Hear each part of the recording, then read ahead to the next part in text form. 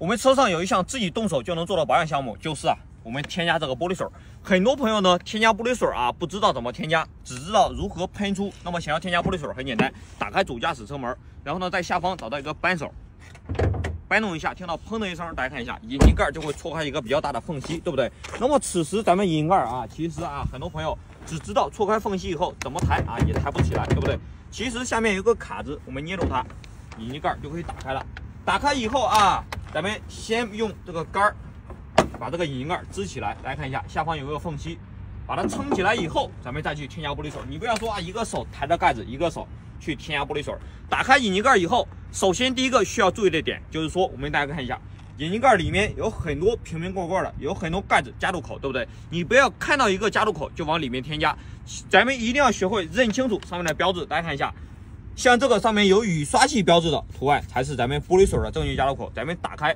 加满即可。你不要说看到一个蓝色的盖子就往里面添加。大家看一下，这个上面有个温度计标志的，它是咱们防冻液的加入口。如果说你不小心把这个玻璃水加到了防冻液里面，那么上路以后发动机就会高温，咱们的车辆就会进修理厂了。所以一定要认清楚盖子上面的图标，咱们打开加满即可。怎么样，朋友们？添加玻璃水是不是很简单呢？其实选玻璃水才是最难的。特别是现在天气慢慢的回暖了，很多朋友呢就会考虑咱们不用这个玻璃水了，因为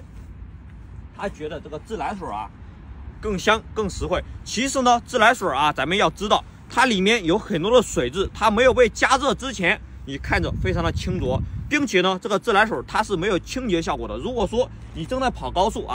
咱们要知道跑高速，很多经常跑高速的老铁呢，知道高速上面有很多小虫，你跑得快了，直接撞在玻璃上就会形成虫胶，对不对？或者说又遇到一些有油膜的情况下，或者说有鸟屎在咱们玻璃上，你这个自来水是清理不干净的。并且有一个最大的坏处，就是说现在春天了，马上夏天，温度会越来越高。如果说你把这个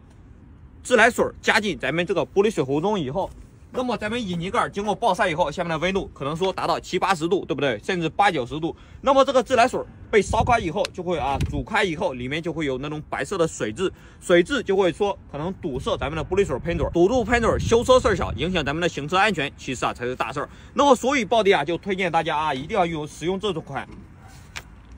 强力去污镀膜型的玻璃水，不仅仅清洁效果好，而且呢，这款玻璃水它的主要原料是用纯净水，也就是说过滤过的纯净水为主要原料。高温暴晒以后，也不会说影响咱们的玻璃水，不会说玻璃水在水壶中形成水渍。如果说加热以后有水渍，那么是不是就有可能说堵住咱们的喷嘴，咱们跑高速时影响咱们的行车安全呢？那么就对于暴弟手中这款玻璃水呢，大家看一下，它是强力去污镀膜型的玻璃水，不管咱们玻璃上是有鸟屎，或者说简单的油膜、树脂之类的，咱们一喷就能去除掉。对于暴弟手中这款玻璃水呢，像这样的4大桶，咱们非常实惠的一个价格就可以给咱们送到家。有需要的朋友可以点击视频左下角链接去看看。最后暴弟感谢您的支持。